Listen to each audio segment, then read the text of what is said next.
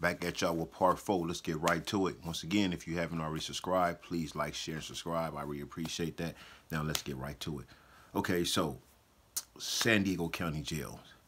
A big difference from LA County Jail. That's not a knock on San Diego County Jail, but the LA County Jail is probably the worst county jail in the state of California. I think most people will agree with that. But San Diego County Jail was really nice compared to LA County. We went through there, we had free phones. They let you get emails and all that old kind of stuff in there. LA County didn't do none of that. It was clean. LA County is like it's like downtown. It's downtown LA. It's like downtown LA. Like Skid Row in there. Like it's straight filthy, nasty in that joint. But again, San Diego County Jail was way nicer than that. The whole process to get processed into the county jail was a smoother process than LA County also. So anyway, I get processed in. I'm talking to her because we have these free phones, so I'm calling her all the time. You only can use a free phone for like 619 area code, I think. I think the other area code was like 85, something like that. But only you can use that free calls within San Diego zones only. So we talking, now what we're doing is we planning to do this. We're planning to get married. So now I got her calling notary people. We trying to track down all these different people so we can go ahead and get married. So anyway, I'm in the San Diego County Jail. I'm down here for 2 weeks. While I'm down there for 2 weeks, she managed to come down to the county jail with the notary people, and we get married behind the glass, right there in the county jail. So now we're married. Now just think back on this whole story. Met her in the prison when she was working there. We got caught. I've been in the hole for like 7 months. Now I'm down here in the San Diego County Jail. Now we getting married. Now, after I get married, they realized they didn't even need me for this case. So that's why I was only down there for 2 weeks. They didn't need me. They never even talked to me about nothing. The little homie, he went through with the little, whatever he had to go through, whatever his situation, he had to deal with that. But he stayed down there. So after 2 weeks, I was sent back to Donovan. So now I'm back in Donovan, and now we're married. So I feel like I'm the shit, I know a lot of people didn't crack these females up in this place, but nobody never married one. I'm the only one ever done some shit like that. So I'm feeling like I just set a record as far as inmates cracking staff members. So I get back. I'm getting processed in. I got to go through the reception yard, go through all that old stuff. Then they send me back to the hole. So in the process while I'm going through, I'm seeing people I know. And they're like, hey, man, what's up? I thought you was in the hole still. I'm like, yeah, I am in the hole. I just come back from court. And I had to put it out there. I married her, bro. I just let her be known. So, the word traveled all around the prison. He married her now. He married her. They was already mad because they didn't catch me in no contraband. They didn't catch me doing nothing with her. So they was already pissed off. So now I'm in the hole. Now they find that I'm married. So now here they come. Once I make it back to the hole, they put me back in another cell. I'm back over here. Now I got a squad, ISU, coming to the cell door asking questions. A lot of different staff members asking questions. They just now it's like, they pissed in a sense, but they just looking at me like now it's like, okay, I'm on a shit list with some of them. But certain ones was keeping the play up. As you say, they was keeping real respectful. They was like, nigga, you did that. You know what I mean? You did that. I ain't mad at you. If I was in your shoes, I'd try to knock something in here too. Most people in prison, that work in the prison say that. Most people that work in the prison say the same thing about having a cell phone. If I was in here, I want a cell phone too. Of course. Of course, if you was a man in the prison, you got female staff coming there, you see them coming there, you're going to want to holler at something. Of course. It's the opposite in women's prison. So that's just life, you know what I mean? So anyway, I'm back at Donovan. Still in the hole, pending transfer up north. They got, like I said, they got wind by me telling some people that I married this girl now. So now they pissed off. The racial thing is coming into play because she was Mexican, and some of these Mexicans, free staff and staff members, COs, used to try to holler at her. They used to always talk about her Iraq up here, all this old stuff. But she wasn't messing with none of them. So it's like once they found out, oh, this nigga cracked her, fuck him. I couldn't get her. She chose him over. They was already pissed, certain ones. So what they started doing, they was letting us get some property back there in the hole, certain stuff we can get back there. Then they give you an inventory sheet, let you know all the property that you have that came out your sale, what they do with it. I was missing so much stuff. I just looked at my inventory sheet. It was just so much stuff missing. And I didn't even realize what I thought was just missing. It was way more than that. And I didn't realize that till I got sent to Corcoran. So what they did was, I came back from the court. I'm back here in Donovan in the hole. I'm writing all these 602s, these appeals to the warden and the head director, Department of Corrections in Sacramento. I'm letting these people know I'm back here in this hole. It's been 7 months. I'm only back here for over familiar with staff. You're only supposed to be in a hole 30 days for something like that. I'm back here for like 7 months. So I finally get transferred. I get sent to Corcoran. So now I'm in Corcoran. I finally get my property. They didn't broke my TV up. You can see somebody kicked the whole front screen of the TV. I had a lot of stuff missing. Headphones was broke. Books had stuff spilled all on my books, and it's like, damn, they just like did everything wrong. So I went through the whole process again of filing another appeal from up there to Sacramento, just so I can get my property back. So now I'm in Corcoran. Me and Sarah's married. So now we can do the things that all the average person that's in prison do, that's married. We can get the conjugal visits now. So here we go. She coming up there maybe like every 90 days, about that. No, at first it was bagged up, so it was like about 120. And well, we was going out there to the trailer for 2 days. So it was 3 days, 2 nights. Yeah, 3 days, 2 nights. It was cool. We went through that process. It was good. She finally found another job. And in the process of finding the job, she found another dude. She didn't tell me that, of course, but I figured it out eventually. So now, I'm noticing the signs in her, the changes. The visits and stuff is slowing up. I'm calling her now. It's like I can't get through. I had a cell phone. I'm calling her. She hanging up the phone like, oh, she just all of a sudden went to sleep. I got a cell phone. I can call you all night. But, all these things is going on. I'm like, wait a minute, what's she doing?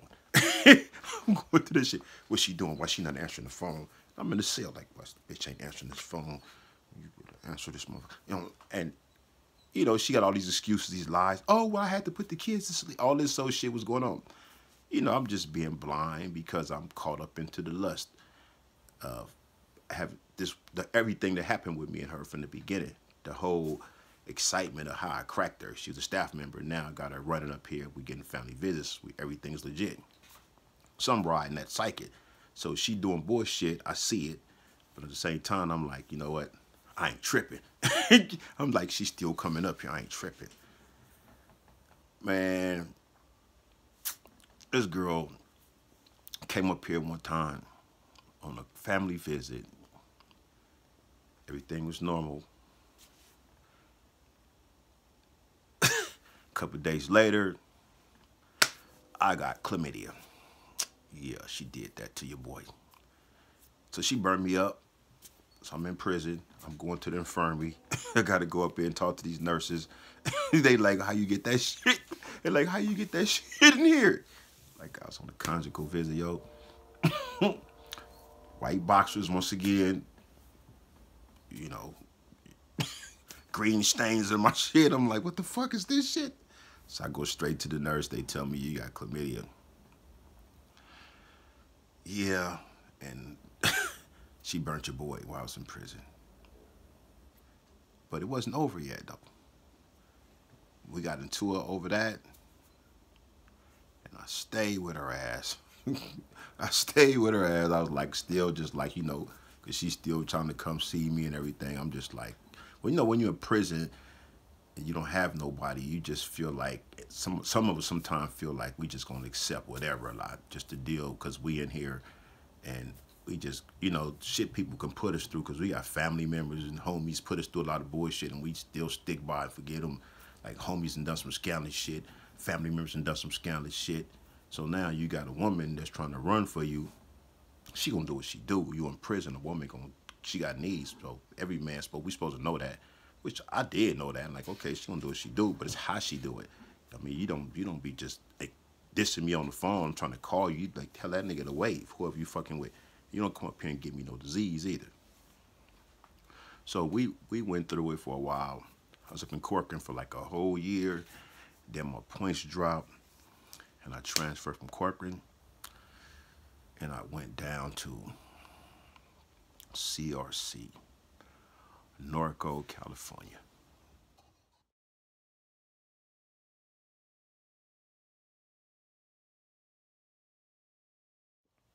So CRC, Norco, California, California Rehabilitation Center. That's what that stands for. So there was a level 2 prison. I haven't been to a level 2 prison since I was like 18, 19, back in the 80s. So this is going to be a first for me to go down here. Because most of us that's been in higher level prisons don't really want to go to a low level, because the low levels got a lot of knuckleheads, a lot of kids. These young dudes come in here, they don't understand structure, they doing stupid shit. It tend to be a lot more riots in the low level prisons than the higher level prisons, because they have less structure.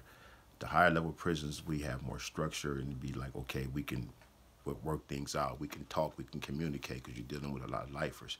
Here it is, CRC was a prison that no longer had lifers. Everybody there was under 10 years. So here I come. At this time, I think I had been down like 15 years at the time, and I had like 6 more years to do. So now I'm coming down here just to get back to Southern California. It's a level 2, and I had level 2 points, so I couldn't stay in Corcoran no more, so I had to get up out of there. So like, I wanted to get away from Central California anyway. I'm like, let me get the fuck back down here. So here I am. I'm here. I get off the bus. When you get off the bus, you end receiving and releasing, which is R&R. Every prison got that. Every prison, when you first get there, you go to R&R, and you leave there, R&R. So when you get off the bus, they'll take the chains off of us. We have the waist chains, the ankle chains, and be in that red overall jumpsuit, coverall jumpsuit. So they got us all just in the tank waiting for them to, get everybody in and unload the property, then eventually start calling us to the desk one at a time, fingerprinting and doing all this old physical stuff that we normally have to go through when you arrive in a new prison. While I'm in there, here comes ISU, Goon Squad, once again, with a lieutenant and a lieutenant, yeah. It's Goon Squad and lieutenant, and I think a sergeant. They asked me to step out the cell. They take me to the back room. Now, people that go to prisons, a lot of times, if you got like some serious stuff on your file, like stuff you've been involved in, and you go into a softer level prison, the softer level prisons tend to overreact, to think you coming down here for some politics or something like that. So they pulled me back there. First thing off top, they started talking about the situation with me and Sarah and Donovan. And then, of course, I had life. Of course, I done been in Pelican Bay and Calipatras and Folsoms and all these other prisons. So somebody like myself coming down here, where it's a bunch of these young kids that's down here, like first termers in here, a lot of them is drug offenders. They not the type of people what I've been living around. I've been living around murderers, just people who got life and just then killed up a bunch of shit. So now I'm coming down here, these dudes got drug cases. So the prison itself is alert. Watch out for this dude, because somebody like myself can come down and politic. We can come down here and trying to make changes. That happens a lot. So anytime somebody like myself get off the bus, they're going to snatch us out the cage, come in here, and they make their threats. But they tell me, if you come down here politicking, you should throw some drama down there, we'll get your ass up out on the first thing smoking. And if you try to get at any of our staff members, we're going to get your ass out here first thing smoking. But hey, I was just down here to do the last 6 years of my time. I didn't want to be in no damn dorm living either. I preferred to stay in a cell. I'd be like just me and one person instead of being in a whole fucking dorm with a bunch of idiots. I mean, well, people that's young, that's just still fucking up on drugs and shit, which that's what was happening. You got people in here that on drugs. And these are the prisons where most of the riots happen at. The low levels, because they have less structure. It'd be a lot of people fresh off the streets. They don't know what we know. myself and people like myself who've been doing time, because we've been doing this, so we like, hold up, we deal with things differently. The people fresh off the streets, they coming in there with trying to make a name for themselves, and they only got, as we call it, wino time. 2 and 3 years, we call that wino time. If you ain't in no double digits, doing time, get your little ass on over there. Me, like I said, I had 70 to life. And I knew the homie from Compton, the homie Strawberry from Compton, from the South Side to be exact. A nigga had like 646 years to life. I don't know what the deal with bruh. I don't know if he made it out, he went back on appeal or not, but I know we was fighting our case together in Compton Court. 646 years to life. I had 70 to life, and he told me, get a couple more years. Step your years up before you come over with me. I'm like, yeah, right. So I'm free, though. I'm out here. I hope the homie's free, too. I don't know where he at. But, yeah, that's the kind of time they're giving out in L.A. County. At least they was back in the 90s. So, anyway, I'm down here. It's a level 2. They were hating on me, too. They didn't want me to get family visits with this woman. They knew the history. It's all in my C-file.